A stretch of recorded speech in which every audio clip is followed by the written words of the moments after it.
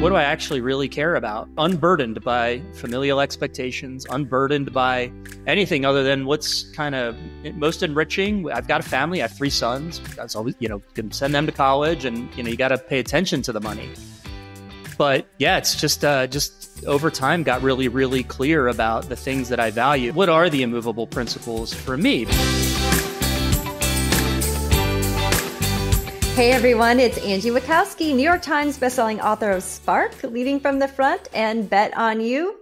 And you know me, 2024, this is the year of transformation. Now, you don't have to change everything, but maybe there's an aspect of your life right now that you want to maybe make some changes, maybe make some adjustments. Maybe you're ready for a full-blown transformation. Well, I am your person.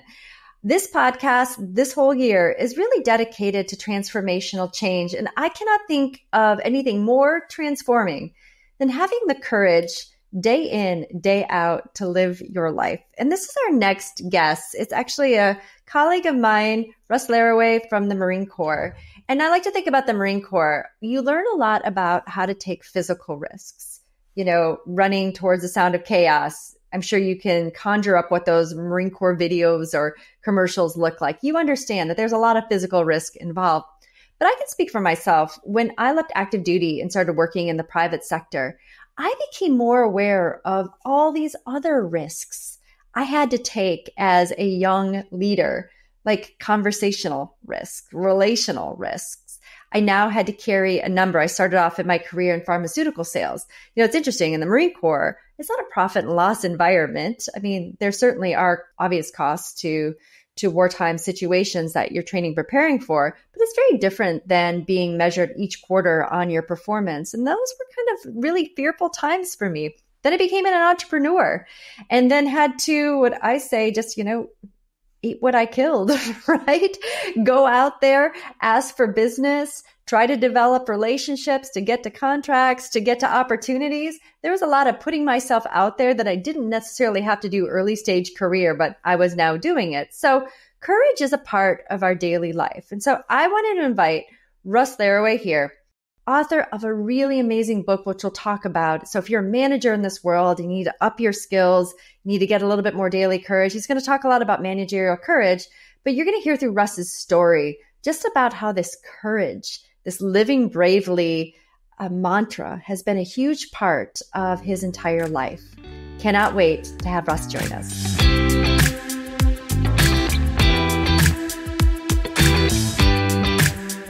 Hey, Russ, I just want to thank you for being on the Bet on You show. Before we get into your impressive background and career guidance and about your book too, can you just share with us your story? I think in the context of your show, for your audience, I think I actually need to start with my grandparents. And I promise you, I'm not going to go all the way. But I think it's a critical place to start. On my mother's side of my family, we're immigrants. My grandfather, her father, Frank Scarvaglione, was a poor Southern Italian, turn of the 20th century. They came over in waves with no English and no money for the promise of a better life. On her mother's side, the Curcios, also Italian, that great-grandfather, way different story. He was a cabinet maker for King Emmanuel, had a school in Foggia, Italy. And and was called the Maestro because he was a teacher. Long story made short, there's a nationalized police force in Italy called the Carabinieri, still around today, was around in the late 1800s. And one of the police officers acted inappropriately toward my great-grandfather's sister. He demanded justice. He's 5 feet tall, by the way, this guy, Michele Curcio. He demanded justice. No justice was forthcoming. The guy was a cop and a little bit protected. So my great-grandfather got a bat and beat the guy up. And then he had to flee from Foggia to Napoli. And then his friend said, the Carabinieri have a long arm and a longer memory, and you need to go to the U.S. And then he came to the U.S. and he couldn't get basic carpentry work. That's us. On my dad's side, we're long-term Americans, but very, lower middle class. And that's really how I grew up, lower middle class. Mom was home. Dad was a shift worker for the Philadelphia Electric Company. And the only reason that is important, given the nature of your show, we're going to skip ahead a lot here, I think is because I grew up free from substantial expectations. It was always assumed I would go to college. My sister was the first college graduate in our family. I was the first to get a master's degree. And that alone was an enormous achievement in our family. And if you think about a lot of the people who are successful or maybe not as successful as they would like, they are often burdened by these expectations that their families have had for them. And I look back and I feel lucky to have been unburdened by that. So you fast forward, I was in the Marines. I got out. I started a company that did supply chain consulting. My buddy and I, that I've known since 7th grade, we founded that. We had people in the company we knew in the Marines, another guy knew in the Army, and a friend from 5th grade, all that. It was so fun. Sold that. I went to Wharton. He went to Kellogg.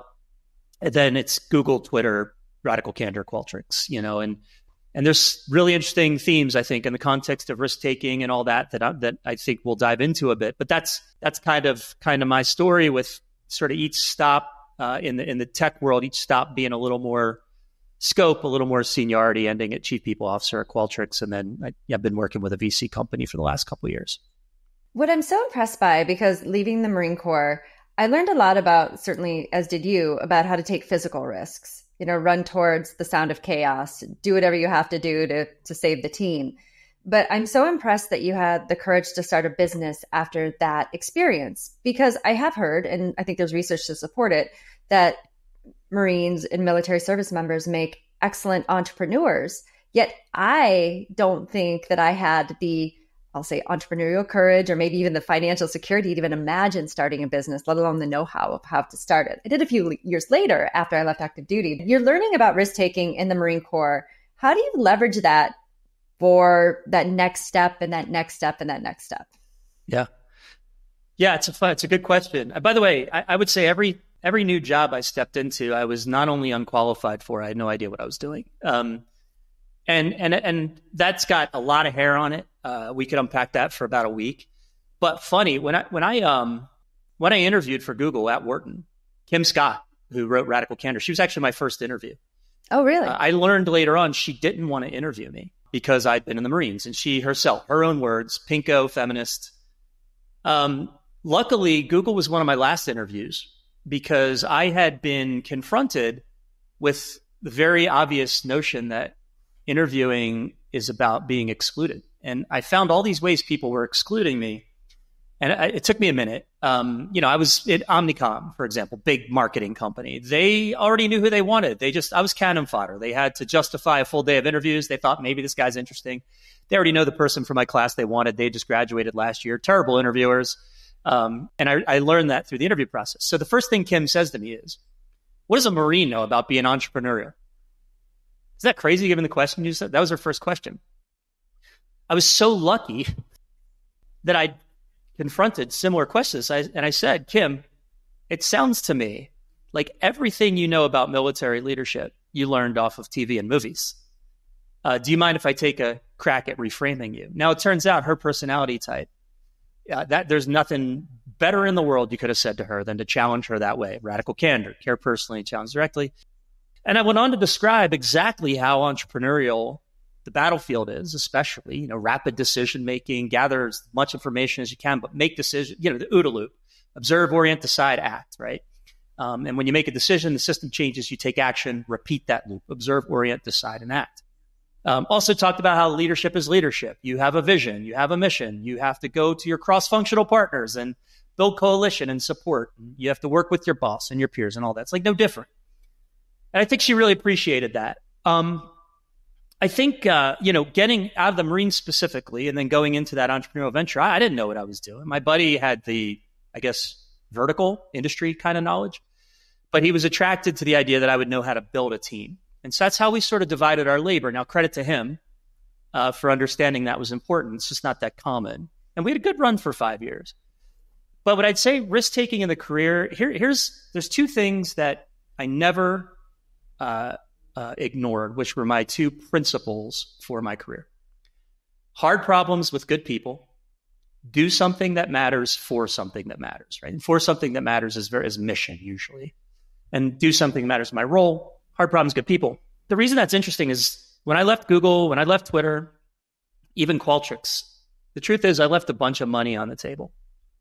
It was safer to stay in each of those places, just safer from a sort of personal financial gain standpoint. But what was true in all three cases was I was just sort of starting to feel underutilized and a little bored. Hard problems, good people. In one case there, the people started to change. They went from good people to not as good people.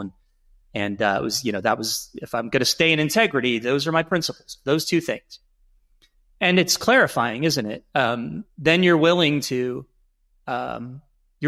step into the breach. You're willing to step into that next big job, even if you're not qualified or you don't know what's going to happen. And so I don't know how much it was risk-taking versus just honoring my two basic principles. I think with hindsight, I have friends that are still at Google, 17, 18 years. They've not been happy for a long time. The reason they're there is money. I mean, not everyone, but they're there for money and it's safe. And they've become, in some cases, miserable. I love that idea of staying in integrity with yourself. And I think about a lot of trade-offs people make or, stories that they tell themselves to not stay in integrity. Well, it's good money. Well, I've owned the house for 10 years. The kids are in school. And, I think I call that like the play it safe paradox. Playing it safe obviously does that. It keeps you safe. But what often it denies you is your vision for yourself, your dreams, the things that help you find fulfillment. So it's paradoxical. It can keep you safe, but is it going to keep you happy? And for you, it's being in integrity with yourself that helps guide your decisions. So can you talk about how you came up with those principles? Because I think that'd be really valuable for people as they contemplate decisions in their life. Like, what are my guardrails? What are my decision-making criteria? How do I stay true to my own self, despite the circumstances I find myself in? Yeah. So they are tidy sounding sound bites, but underneath them is an awful lot of depth. It's like anything. Initially, I wasn't particularly conscious of them. I think at Google, a number of things started to happen. I started to be sought after more and more for help on career stuff for others. And there's a simple example. I did probably, thousands of interviews at Google, and there was a common question I got, which is, how is Google keeping its culture while you grow so fast? And it was the most unoriginal question, but the people I was interviewing would ask me back. But I had to become conscious about what the answer was, and so I could kind of give a really good answer to them over time. So similarly, in advising others in their careers, you have to be careful about projecting your own dreams or desires or what you value. You have to be a little careful about that and get into their unique problem, situation, their wants, dreams, desires, all that stuff.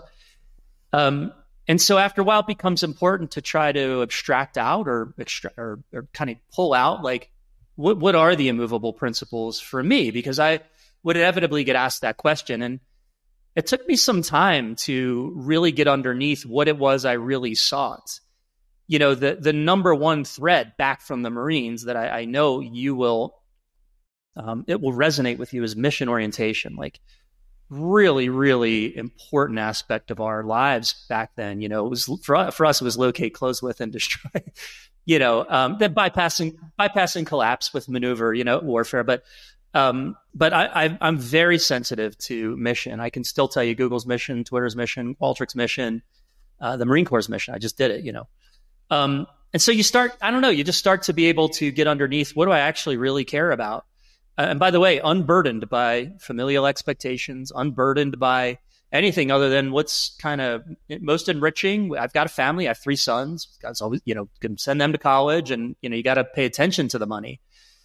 But it's just over time got really, really clear about the things that I value, and I think it was because young people seeking advice sort of forced me to become conscious of those principles, and that helped me to be a better advisor. I don't know, actually, but it took some time. It took some time for me to get clear on that. I think sometimes the simplest statements require the most amount of time to consolidate all these ideas into those statements. I want to think about courage for a second, because I think often when we hear that word, people describe it as if it's like this monolithic thing, where I have learned in my career that there's many shades of courage. There's relationship courage, there's candor, there's communications, there's physical courage, things that we learned in the Marine Corps. You co-created Radical Candor with Kim Scott. And I think that's one of the hardest things for people to do, to have courage in relationships, to speak truth in a way that is unfiltered. Can you talk about that moment with Radical Candor, that you realized this was not just a concept, but this is an organization? And I know she went on to write a book called Radical Candor. Can you talk about just where that idea came from and just the weight of it? Because I do think it's significant and is one of the hardest things that I think people struggle with in their lives. Yeah. And Kim and I, by the way, had founded a company around the book, which we ran for a couple of years. To say I was a co-creator would be a bit of a stretch. I think if Kim were on here, she might agree with you, but I'm not sure it's fair to say I was a co-creator. But if you think about it, there's two sort of really intuitive reasons why people are generally not fully, truthful is one way to say it. They don't use candor with others. They pull their punches. And it's a selfish reason and a selfless reason. The selfless reason is we've almost all been in a situation where we've been given some tough feedback and we know how it felt and we didn't like it. I don't care who you are. Generally, you'll have, even if you can sanitize it well externally, internally, you'll have a defensive reaction to tough feedback. It's normal. Actually, to have that reaction doesn't mean you're thin-skinned. It just means you're human. So anybody with even a tiny amount of empathy knows if I give tough feedback to someone, I'm going to incite a defensive, stressful reaction in them. So we pull our punches for that selfless reason. The selfish reason tends to be, man, I don't want to deal with their emotional response. I don't need this. And, you can you step forward 2 more steps and you realize you're just doing them a disservice. You're doing them a disservice by not offering them insights into how you believe they can improve. Or, by the way, how you believe what the things they should continue to do to continue to be successful. They both matter a ton. You're not doing your job as first of all, a manager, but I also argue as a peer, as a subordinate. Giving people insight into what you can see about how they can improve is a big part of everyone's job. People at work, they just want to do great work and be totally psyched while doing it. It turns out that improvement coaching, which Kim would call radical candor, which I call improvement coaching in my book, is one of the most important ways you can enable people to do that. And so you got to get over this selfish and selfless reason for not giving people tough feedback. And you got to get in there and you got to do it. The big secret, though, is you don't have the truth when you give them this feedback. There's 4 truths all around us, Angie. There's your truth, my truth, a shared truth you and I might be able to get to, and then an objective truth that we don't have time to get into why, but it's not attainable in the workplace, in my opinion. Physics doesn't have a single theory. They have 2 competing theories. You're going to tell me some problem we have in the workplace, there's an objective truth. There's not. And so the idea is I can offer you my insight on how you can be improving. I can give you radical candor or improvement coaching in my language. But then I have to be open to sort of how you're feeling about that. And then maybe together, when I give you my truth and you give me yours, we can start to get to a shared truth, which is what really gives us an ability to take some action. So that's kind of the insight. That's a way through, because it's not unfiltered. It's not, I speak my truth, that's the end. It's, I care about you. I want you to be successful. Here's precisely and clearly what I'm seeing that's getting in your way. And I'm doing that in your best interest, even if it doesn't feel like that. So that's sort of the big insight there. I think that's why radical candor ends up being magical, is because of that nuance underneath the really awesome 2x2 that everybody's so familiar with now. And it takes a lot of work. But it starts with bravery, just having the ability to raise a situation in a skillful way. Not only a great book and a great organization, and it must have been for you an inspiration into your book, When They Win, You Win, which, by the way, I recommended twice already today, because to prepare for this, well, I read it a while ago, but to prepare for our conversation, I was rereading it, and I was talking to a management a manager of a management team, so manager of managers, I'm like, you really got to get this book for your team and just create common language around what a manager's job is. And this is an organization that doesn't have a lot of L&D investment. And so take it upon yourselves to create common language for what is the job of a manager? How do we do this? And let's go. Can you talk about the inspiration for your book? Yeah, it's really simple. It does kind of start with the radical candor experience. In fact, while I was working with Kim, I pitched an early idea for my book to her editor, which he rejected. He became my editor eventually, by the way, but he just said, that's not a book. And I was like, damn it. I felt it was a book. Yeah, well, it was. It was actually, just for fun, it was part 4 of my current book. Okay. Is kind of what that was about, which is career conversations, a model that I've devised over about 15-year period. So neither here nor there, I started to realize a couple things. One is I realized that actually the editor at one point asked Kim to take out a bunch of references to me because he was worried it was becoming a book about Russ.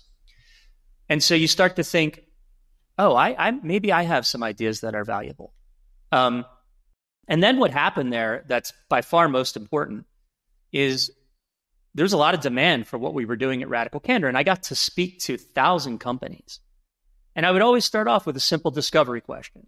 Some version of what problem are you trying to solve, or how can we be helpful? And what blew me away was big company, small company, didn't matter the industry, from education to government to healthcare to tech. They gave me kind of the same answer, which was we have an engagement problem related to low manager skill. Small companies didn't use sophisticated language like that. Bigger companies did. That's actually a direct quote from one woman I spoke to from a pretty big company. But that idea is what everybody said. I said, well, what's the skill gap? And one of them was around coaching, basically, which is what, so Radical Candor I was coming in then to train them and help them scratch that itch a bit. But there was also sort of clarity of direction. And career is a really big one. And so that's the big 3 in my book: direction, coaching, career.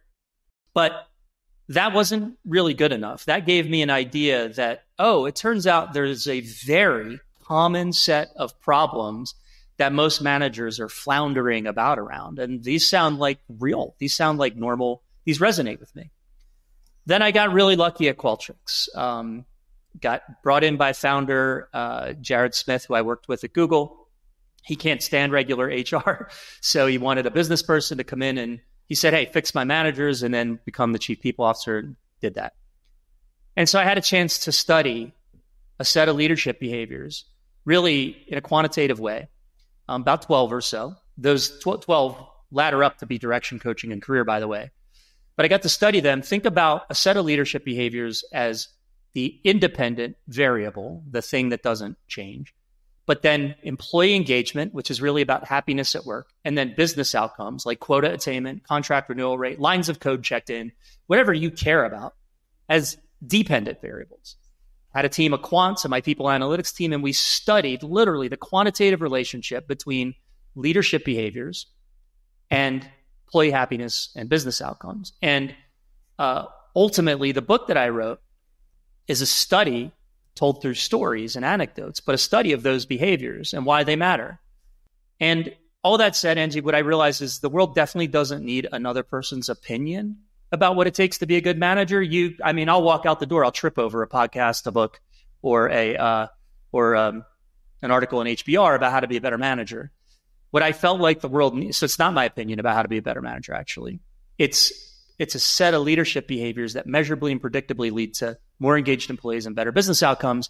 And that's what I think the world needs. It is the first of its kind of book. By the way, afterward, McKinsey has done a similar study that had similar findings. They still haven't quite acknowledged my book, but whatever.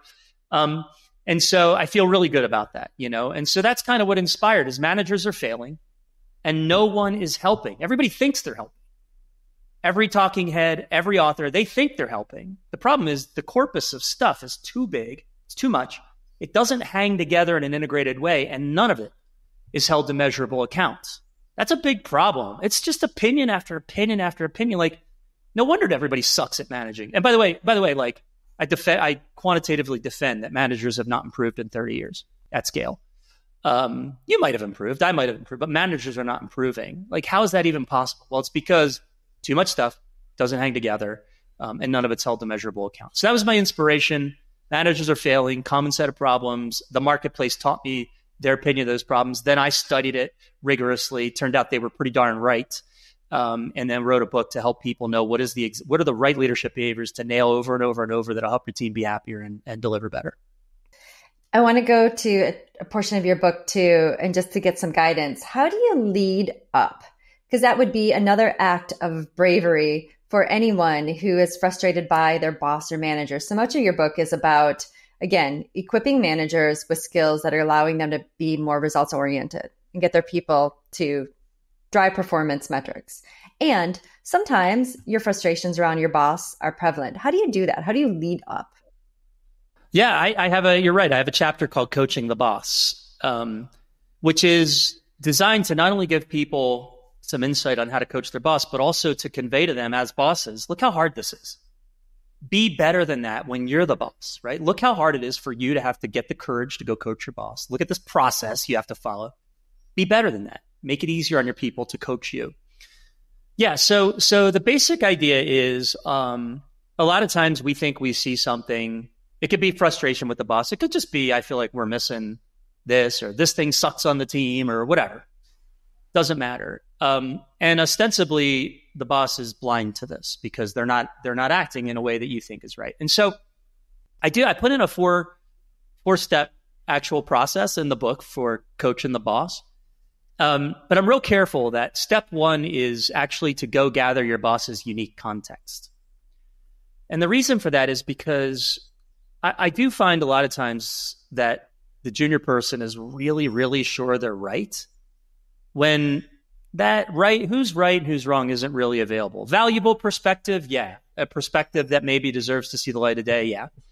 But right, that's tough, right? No objective truth in the workplace. So how can you possibly be right? So I like to coach people. Step one, go gather your boss's unique context. Boss, tell me what you think or why this is happening. What do you think about X? And then just listen. With your boss's unique context now, you're in a much better position to decide if what you thought was so important and burning really needs to be said. And so then you kind of make a call, which is, okay, I should say something here. Or you bury it because you realize, I didn't realize that's why it is the way it is. And you ask permission. Boss, I see things a little differently here than you do. Are you open to me offering you kind of how I see it? So you literally ask permission. If your boss says no, you could leave. Leave that team. Polish up your resume. Get out. Like anybody. That, yeah. Not open to your feedback. It's your team too. Like if a boss who doesn't want to hear that, that's a bad environment. But most bosses will say yeah. And so now you got to do it. Now it's Nike. Just do it. And you give the feedback and you make it a pursuit of shared truth. Now, in terms of frustration, like that can be a little different. Here's what I say: life is way too short to be on a team with a bad boss.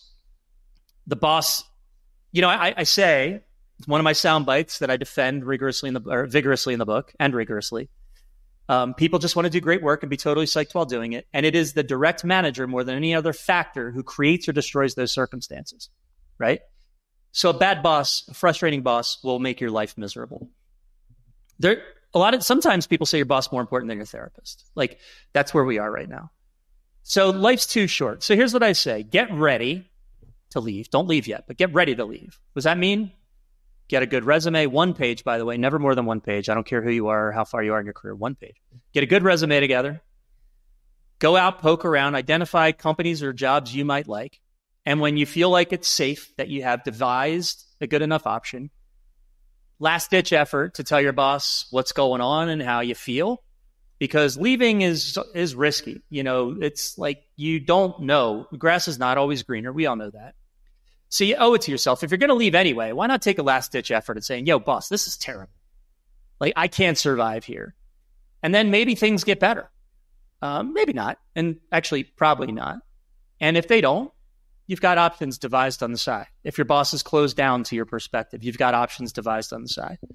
I don't mean to say quit, but It's true. Life's too short to work for a frustrating boss in a toxic workplace. Like, just get out. There's good workplaces. They're hard to find, but they're there. And so get out. But devise your options first. Make a last-ditch effort before you go to try to make it better. You owe it to yourself, I feel. And then if it doesn't work, get out. I like the logical and the emotional approach. And then going back to staying in your integrity. Eventually, staying in your integrity to make your decision. Russ, I know because you have many facilitated sessions, like you could go on for hours. And I'm just grateful for this 30 minutes that you've given us your wisdom. How can people learn more about your work? Where can they go? How can they follow you? I know you post a lot on LinkedIn, which is great content, but if you could share with our listeners where we can learn more about you, that'd be awesome. Yeah, I think LinkedIn's the easiest place. I've got Twitter handle for me, plus the book. I've got Instagram handle for me in the book, Facebook for me in the book. So I'm available in all those places, but I've just happened to have noticed there's far more engagement on the content on LinkedIn than anywhere else at this point. And so I tend to focus a lot of my effort there. So I'd say, and there's only I think there's 3 Russ Laraways on LinkedIn. The other 2 don't have a picture. I'm the only no hair Russ Laraway. And so I'm real easy to find there. So I'd say that's the best place. Well, thank you so much for being a guest on the Bet on You program. Yeah, absolutely.